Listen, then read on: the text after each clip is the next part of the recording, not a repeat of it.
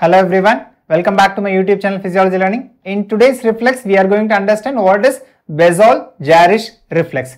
This is also one of the most important reflexes in the cardiovascular system. So let's try to understand what is this reflex. This Bezold Jarisch Reflex, just remember in one single line. So whenever there is irritants in the heart, what is going to happen is there is going to be decrease in blood pressure and decrease in heart rate. So let's try to understand how does this happen. So this Bezold Jarisch reflex is also called as coronary chemoreflex. Chemoreflex means it is responding to the chemicals, and the coronary system, that is the cardiovascular system, is responding to this chemicals. So what does this happen? Why does this happen?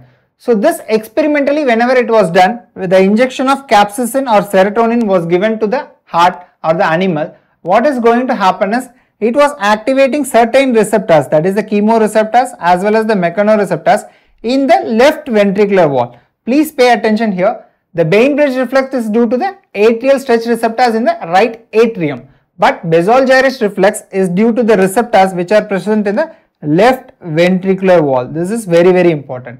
So whenever these receptors are activated, what they are going to do is they are going to be sent to the central nervous system, and from the central nervous system they are going to increase the parasympathetic system and decrease the sympathetic system. The next question is, clinically, do we see this condition? Yes, this happens whenever the person is having myocardial infarction. If there is an MI and there is production of toxic substances, this reflex can get activated. And one more reason is, whenever there is reperfusion. Whenever reperfusion is done, this reperfusion will lead to lot of generation of free radicals, and this free radicals also can activate this mechano and chemical receptors in the left ventricular wall. So what is the ultimate triad of this Bezold Jarisch reflex? The ultimate triad will lead to, because there is an increase in parasympathetic, there is going to be hypotension and there is going to be bradycardia, and due to the local metabolites, vasodilation is also going to happen. So the classical triad includes hypotension, bradycardia as well as coronary vasodilation. And Bezold Jarisch reflex has been implicated in vasovagal attacks also.